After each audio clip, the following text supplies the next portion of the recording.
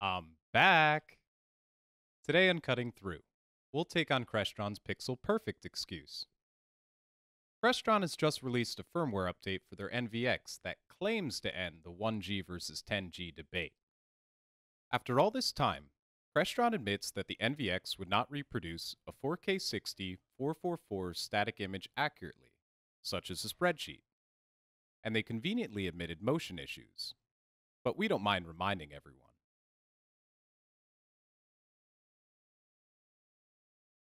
As per their interview with AV Network, Crestron states that when the DM NVX launched in 2017, most source content and displays were 1080p.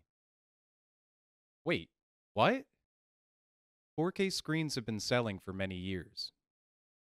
In 2017, prices dropped to new lows and the demand for 4K was very high and continued into the next 2 years. In a press release, Crestron claimed on February 7, 2017, that the NVX was the industry's only 4K 60 444 HDR 1 gigabit network AV solution. That doesn't sound like 1080p. They even claimed 444 HDR at 4K in the headline. That doesn't exist.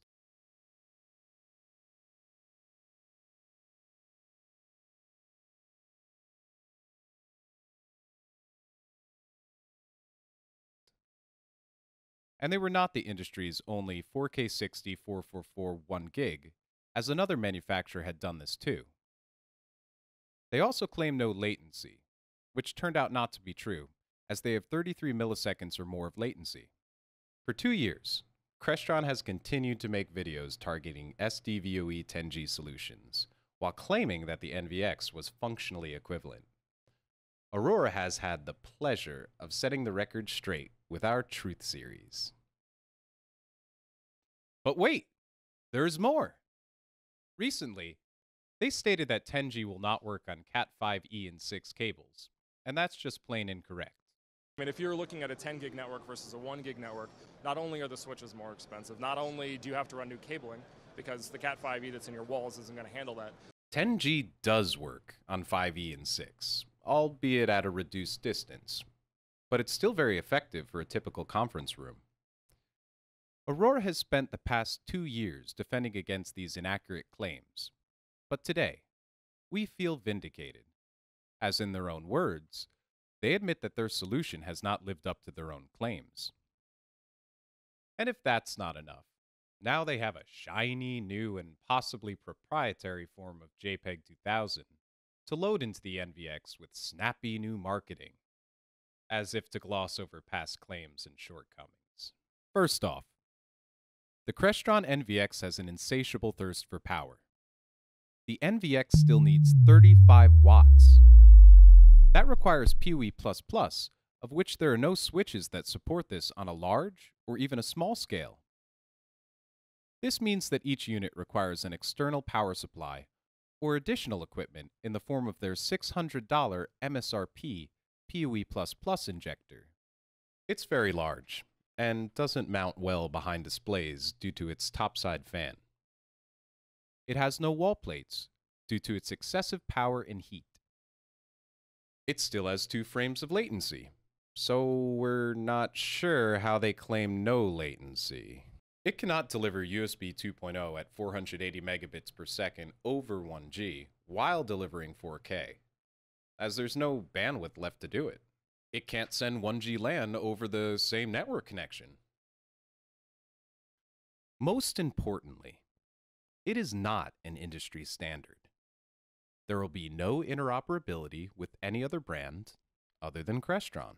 Aurora is proud to be an SDVoE member, which, on the other hand, is a 40-member-strong ecosystem of interoperable products.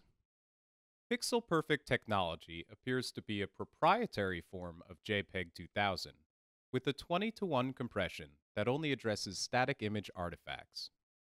It does not solve the 2-frame latency, motion issues, which we've talked about in previous videos, or power consumption.